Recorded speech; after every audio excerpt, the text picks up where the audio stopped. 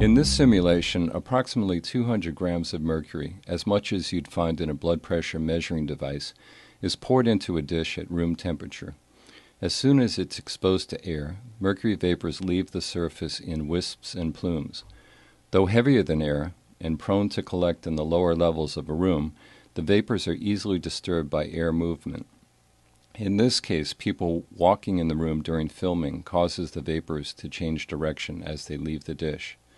If the temperature of the room were elevated, the rate of vaporization would double for every 18 degrees Fahrenheit increase.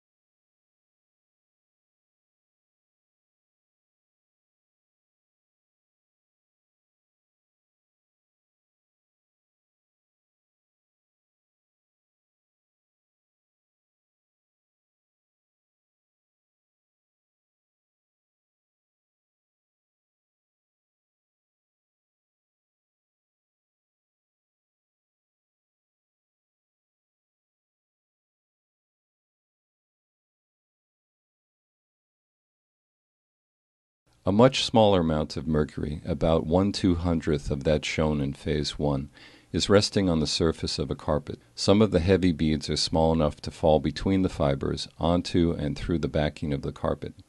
The vapor sources are more dispersed and the plumes less dense. Smaller beads and more of them makes for greater surface area and more rapid vaporization.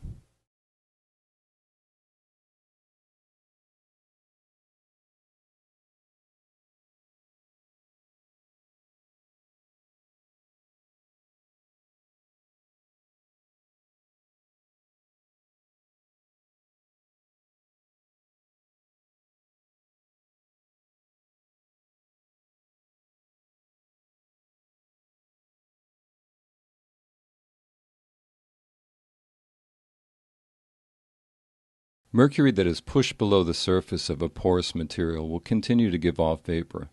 In Phase 3 you can no longer see the mercury beads, but in the ultraviolet light you can continue to see the shadows of the vapor.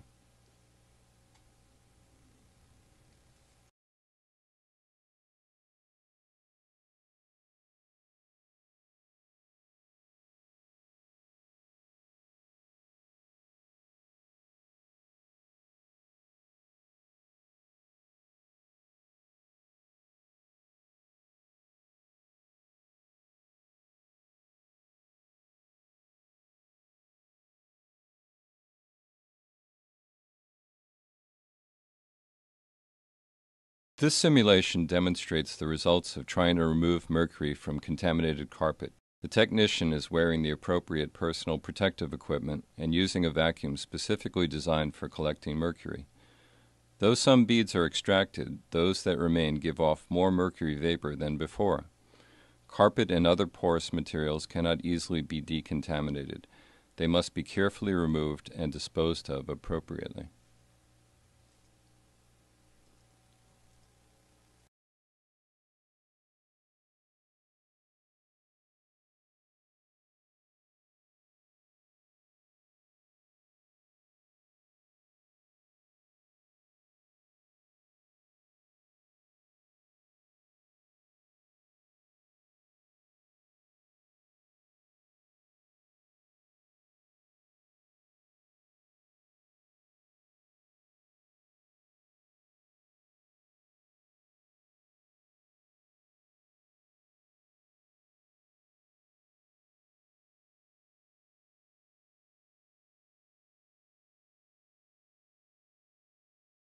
Most of us have played with mercury.